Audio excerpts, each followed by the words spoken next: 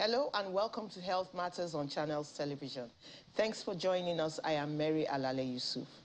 In recent months, there have been reports of an increase in the spate of suicides in Nigeria, especially among women. What is responsible for the rise? The World Health Organization is calling suicide a serious public health problem. More than 700,000 people die by suicide every year, and for every suicide, there are many more who attempt it. It is the fourth leading cause of death among 15 to 29-year-olds. 77% of global suicides occurred in low and middle income countries in 2019. Yet, the Apex Health Body says they are preventable with timely, evidence-based and often low-cost interventions. My guest is a consultant psychiatrist, as well as medical director and chief executive officer of Pinnacle Medical Services in Lagos. Dr. Maymunah Kadiri joins us via Zoom from Lekki in Lagos. You're welcome to the show. Always smiling. I love that. Good day. Great to be here. You have to smile amidst the chaos. You put a smile on your face. It's your responsibility to make yourself happy. Yes, in recent months, many women have not been smiling. We heard, suicide after suicide of women, jumping into the lagoon. One was found in a bush because her baby was crying, so that's why they knew she was there. Stories like that. Why is this happening among women? So when we look at the trend from the World Health Organization and of course some researches globally, it's still very obvious that we have cases of suicide more among men than women. In fact, twice more in men than in women. For every one completed case of suicide in men, it's 20 attempted cases in women. And so, of course, in recent times, Nigerians have woken up to hear about suicide cases in women, especially women in relationships. So, and you'll be wondering what exactly is happening. Is it an increase in the rate of suicide or an increase in the awareness in the rates of suicide? Anyone you choose, they're both right. Because yes, there's an increase, and also yes, there's an increase in the awareness. And social media is there to push things out for us to see and understand on a day-to-day basis. And when you look at this history in recent times, we're talking about women who are either engaged in a relationship or who are in marriages. And so we have to take cognizance of what are the things in our society that is propelling people in dealing with all these challenges. Of course, stress is there. History of domestic violence, we shouldn't take that away from any of this discussion because we have what we call protective factors. Protective factors, women are the ones that easily, when and if they need help, they come out, they shout on social media, they reach out to loved ones, they go to the hospital. That willingness to seek for help is very high among women. And women, always like to cultivate support system. But they are also faced with a lot of risk factors like childhood sexual abuse, domestic violence issues, postpartum depression, perinatal challenges, with pregnancy up to 1 year after giving birth. Then, of course, those already that have attempted suicide before in the past, those with family history of somebody who has died of suicide, who has also attempted suicide. Some people who could be dealing with existing mental illnesses like depression, bipolar affective disorder, or even abusive substances. A lot of people that die by suicide, this is linked by, depression. And a lot of times it's because of undetected, undiagnosed mental illnesses. So when people die by suicide, a lot of time it's not because they want to die, it's because of the fact that they are tired of, reliving the trauma. Some people will come and tell you that, sleep is no longer effective of taking care of their suffering. If they die, nobody will care about them. Life there's no future for them to live in. So there's a lot that we have to, put in place. And that is why I say stigma hurts when it's attached to people living with mental illnesses, including their families. Okay, that brings me to my next point. we believed, you know, in the past that people who die by suicide don't want to go unannounced, so to speak. They want people to know why it's happening. So they leave a note behind, or they say something, or they do something. But it just seems all of a sudden that people just go and nobody knows why. Is the pattern changing? Not really. It's, you know, there's still a lot. The taboo is still there. Stigma, discrimination is still very high, and nobody wants to. Imagine you have a child who wants to marry, and then you hear that that family had somebody who had died by suicide. Some people would say, no, don't go there. That family is cursed. That family, there's a problem in that home, and that doesn't make people to come out to talk about it. We all know that when people talk more about what they deal with, people are able to relate with them. People are able to encourage help-seeking behaviors and all that. The pattern hasn't really changed. It's just that, you know, we have to build a culture of compassion, a culture of compassion that enables people to speak out and speak out, enables people to, you know, we encourage help-seeking behavior. We get people to reach the right people at the right places and at the right time. Those things, you know, help to build that, you know, a safe space that will enable people to able to do, you know, seek help when and if they need help. Because truly, when people die by suicide, like I said earlier on, not really they want to die. People are suffering in silence. So they just feel that they are a burden. People don't miss them. And that's why we talk about the warning signs. When somebody is talking about, if I die now, people will not cry, people will not care whether I live. You said you love this, my bag, take it. You know, they start dashing out their prized properties, or they withdraw to themselves, or there's that change in character, you know, expressing risky behaviors, your sleeping pattern has changed, mood has changed, and so many other things. So we as people, as humans, have to start looking inwards and start checking on our loved ones, including the strong ones. And while we are doing that, we shouldn't leave ourselves behind. For the 3 examples that I researched, there were women who should have been happy. They had good jobs. In the case of one, she had a commendation from her boss. She was the best combat person in her class. Just got engaged. You know, it was just going well for her.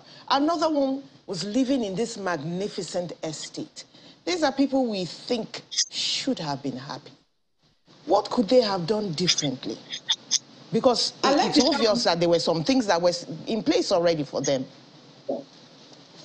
I like the fact you said that people we think should be happy. And those are the things. Assumptions and perceptions are joy killers. When we assume and perceive things, because 2 of us now can view the same thing and we have different outcomes. And that's what life is all about. It's not about, you know, how you see things. It's about how you react to things. So these people could have everything going on well with them, but at the same time, they could be dealing with a whole lot that the society doesn't allow them to express themselves. The people around them, the people don't feel comfortable enough, trust to express themselves. Or they might have been doing that, but those people have been neglecting, you know, what they are saying, telling them that they are just seeking attention, that in fact everybody is depressed in Nigeria. You are not alone. Why are you talking about this? I think you are not fasting and praying enough. You know, we become apostolic towards these people. So some people just tell themselves, look, no matter what I do, how I say it and how I express myself, people are not going to take me seriously. People are dealing with it. Let's not forget that depression is the highest burden of disability globally. And today is International Day for Living with Disabilities, right? The truth is that that is the biggest burden right now, bigger than cancer. And if you are dealing with depression, it's not that you want depression. You didn't go to the market to buy it. It could be because of family history or some other issues that you are dealing with. And it just has a way of robbing you of your joy, your happiness. And sometimes it comes to that phase where you just feel hopeless, worthless, and helpless. And you just think that, look, it's better off I'm gone than staying alive. Do men have this same problem when their relationships go south? Or what's the deal breaker for them on life? Men even experience this more. So you see, men, because we are in a society, especially in Africa, let's narrow it down to Nigeria, right? We tell our boys when they are younger, men don't cry, man up, be a man, why you behaving like a woman. And so you find men don't generally express their emotions. Men just kind of bottle up. And you imagine you visiting a man whose wife just died, and people are like, be a man now. Some people even be telling him, look, just hurry up and remarry. That kind of a thing. And you see a woman will never remarry for the rest of her life again because of children and children. So truly, men face this also because we do not allow our men to express their emotions. And that is why men die by suicide more than women. And they experience more risky behaviors and they use more dangerous weapons. You hardly see a woman using gun on herself. Is it that pesticide or something, of lesser, but they still died, right? But the men are the ones that tie rope on their neck, use leather weapons and all that. So we also have to see that this is a human thing. It's not about men and women, but it's also about we creating a culture of compassion where people can speak up and speak out, get the help that they need at the right place at the right time and from the right set of people. We are now living in a very digitized world.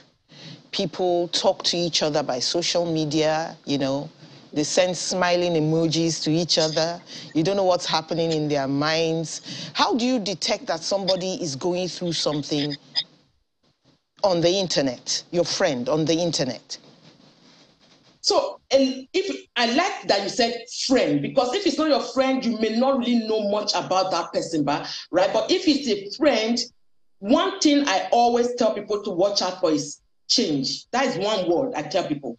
What has changed about you or your friend that is giving you that concern?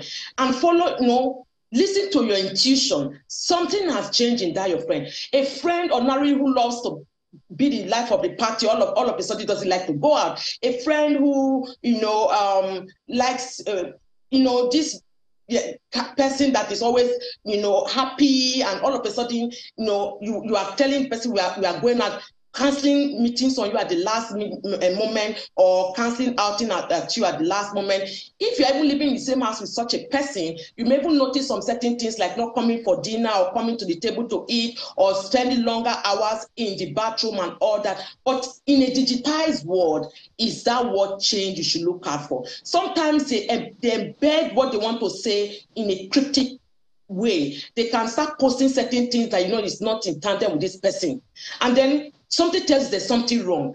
That is the time for you to reach out. If you think there's something wrong with a friend, a loved one, a family member right now, reach out to that person. And that is why I keep saying this is a good day for you to reach out to loved ones, including those that you think they are strong. But while at that, don't leave yourself behind.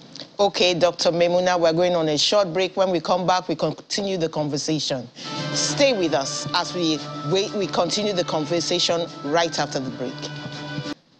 Welcome back. It's Health Matters on Channels Television, and we're talking about curbing suicide. 0808-054-2233 is the number to call if you have a question on suicide. You can also tweet at CTV_Mary A, or just send email to moalale@channelstv.com. Let's continue the conversation. Now, Dr. Maymunah, suicide is criminalized in Nigeria. I want you to take us to the person who is caught and has to spend about a year in jail for attempting suicide. What's going through that person's mind? Have you met any of them? Very terrible. I've come across at least 2 people practicing as a psychiatrist who have actually gone to jail. I think one was really publicly announced. I think CNN even carried that case.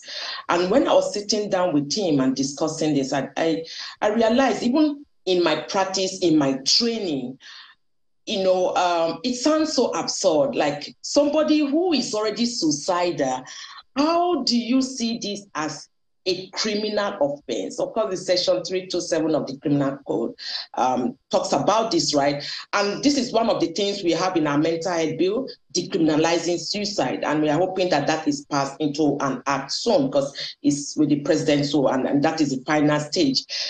But the truth is that somebody who is already suicidal is already feeling hopeless, worthless, and helpless.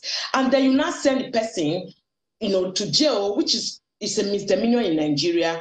And that is tantamount to incarceration. We know how Nigerian prisons are. That person is now being locked up. It's not like it's being seen by a mental professional, or if he's going through depression or any of those mental illnesses, is being counseled or given medication. So a lot goes through their mind in that process, because it's like two bad things happening to you at the same time. You are dealing with a mental health issue, and then you are now locked up in jail again. So decriminalizing suicide is what we really advocate for, and that is why we are very intentional, especially those of us in the mental health space, advocating not to use the word somebody committed suicide. It sounds so criminal. Rather, use the words or statement somebody died by suicide, right, as against committed, because committed just means that this is a crime, and it's no fault of this individual, because at that point in time, he feels or she feels like a burden, life is not worth living, and everything just feels worthless and hopeless for that individual. For those who have survived suicide, maybe they didn't go to jail or they're out or whatever, I'm sure you've met a few of them. Is there anything we can learn from them? What do they say that we can glean some wisdom from and help others and help ourselves as well? So it goes either way. Some will say, I'm not happy that I'm alive.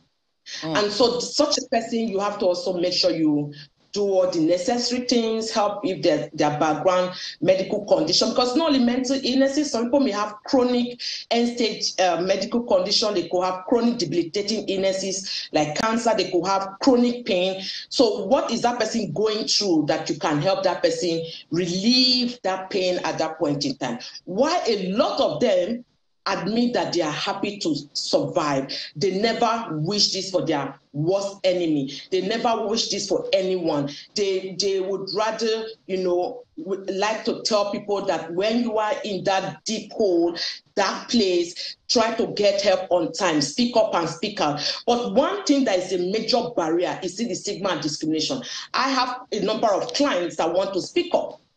But what is stopping them from speaking up are family members. Do you know who we are? People, we think we are all mad in our family. We are highly placed in the society. If only we break down these barriers, we will be able to save more lives, and that is why there's an increase in awareness, right? But that stigma, taboo, discrimination, prejudice attached to, suicide is still so high that people that will have loved to share their stories, that you see them looking glamorous, life is good with them, but you never know what they have gone through. If they're allowed to speak up and speak out, it will be more relatable, and people will know that, look, life can happen to anyone at any point in time, and nobody is completely immune to having a mental illness, and there's no vaccine yet, none even in the works that we can say, once you take this vaccine, you will never have a mental illness. Things can happen to people, but mental illnesses are beatable, treatable, and manageable, and suicide is 100% preventable. Now, if it is true that there are less than 300 psychiatrists in this country, it's almost laughable, but really it's sad. How are we going to get people to actually attend to the populace that needs help? But before you answer that question, let's turn to Yusuf, who has a question on the show. Hello, Yusuf. Hello, good afternoon, madam. Good afternoon. What's your question? Yeah, I want to make some little contributions. It's really horrible for you to criminalize a suicider. Look at the way we are being governed in this country, for example. Is there any advocacy? Is there any teaching? Do they teach the public not to commit suicide? And if you want to commit suicide, where do you go? I want to take this opportunity to advise the Muslims, my Muslim sisters and brothers. Committing suicide is a sin in the presence of God. Believe in God that God will bring you out. Thank you very much. Thank you so much, Yusuf. He's bringing in there the spiritual angle. Believing in God can help you stay strong. Is that true, Dr. May? People who are more spiritually minded even get healed better and, happier in life, because spiritual wellness is part of the will of wellness, right? But the truth is that when people get to that point where they die by suicide, it's not that they pray less or they fast less or they don't believe in God or they don't love God or they don't believe that God loves them, but they are in a dark hole. They don't just, they're not saying I want to die. I need to have a break from reliving trauma. Life is pointless at this point in time. There is no future I want to live in. Those are the things that go through the mind, and that is where, checking on our loved ones and helping them when they are in dying is very important. People that die from suicide is not because they are less religious. It is because they are going through a phase, they don't even know who they are. If they're not happy, life is worthless and helpless at that point. And for your question, I hope this answers Yusuf's question. For your question regarding less than, is it 250 psychiatrists to 200 million Nigerians, meaning one psychiatrist to 1 million Nigerians, right? The good way to go about that is what we call tax shifting and tax sharing.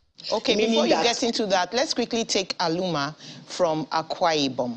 Hello, Aluma. Hello, good afternoon. Good afternoon. What's your question or contribution? The spelling of Aloma is A-L-O-M-A. Aloma, okay. Thank you for that. Good afternoon to you and your guest, Dr. Maymunah. Thank you so much. Honestly, Dr. Maymunah has spoken my mind. But majority of what she has said, you see, the rate of suicide among men is high because the rate of frustration in this country called Nigeria, our country, our dear country, is high because without good leaders in place. Pain from the minds of Nigerians. The pain is too much, doctor. This is my submission. I hear you, Aloma. I hear you. Thank you so much. We are out of time. It's a wrap on the show. Doctor, I'll invite you again. Have a wonderful day. And thank you so much, Aloma, for your call, and Yusuf, and everybody there listening to the program. Take care of yourself. Have a wonderful day. I am Mary Alale Yusuf.